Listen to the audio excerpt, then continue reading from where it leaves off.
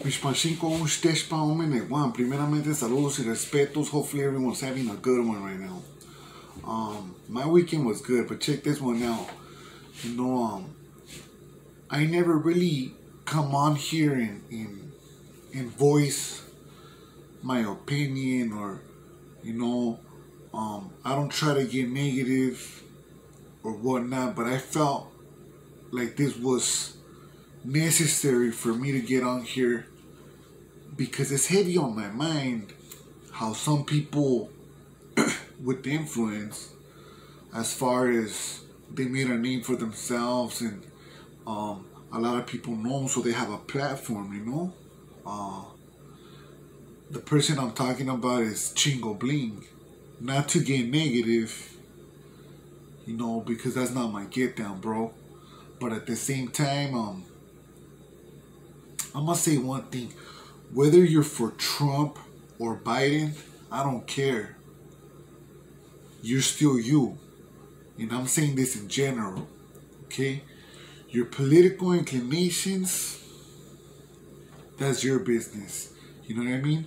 However, when it comes to the Raza, Viva la Raza, and you ain't gonna be down for them, that's something else, bro. So check this one out. The dude, right? If you don't know who he is, he's a rapper. He came up in the 90s. Maybe late 90s, early 2000s. I remember seeing him the first time, like in around 2001 or 2, right?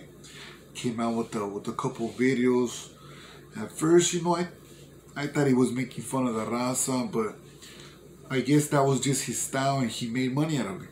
So check this out. I can't tell you not to eat. So if you made money from it, that's good. By all means. That's wonderful. However, recently, with all this campaign, Trump, Biden, people are divided, and that's fine.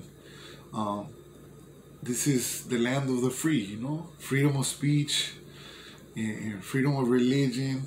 You got freedom of pretty much anything, bro, So check this one out. The dude, right? He went on to make a video explain or trying to convey the way that, that he's thinking. And he pretty much try to justify it by, and I'm trying to watch my words because I don't want to come out too strong. I just want to say it exactly how he said it, so pretty much he said something along the lines that he's pro-Trump, which at that point, who cares, That's your political views, that's fine.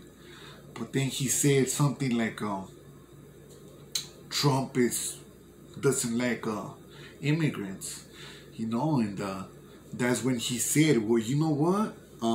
He mentioned the health care for the immigrants, illegal immigrants, If you're Mexican, you're going to have a tío, a tía, parents, maybe your brothers, sisters. Someone came from Mexico, you know what I mean? Or unless you've been here for a few generations, then that's different. But still, your roots are over there, So you can't just say Viva la Raza that's over here doing good. The Raza comes from Mexico. That's where the Raza was originated, So the dude said that since Trump doesn't like illegal immigrants, and he feels like all illegal immigrants shouldn't get free healthcare, So when you say something like that, I just stop and I think, right, illegal immigrants are the ones during the COVID-19, bro. They were the ones working so we could eat. They were essential workers, most of them, bro. Especially right here in my county of Ventura, in California, They pay taxes. All their money gets taxed. So if you're not gonna want the same thing that we're getting for them, then why should they be out there working, bro? You're not gonna work. I know I'm not gonna go to the fields and work, bro. And for that, I respect them. And, you know, this is the land of equality, homeboy. We all have the same rights.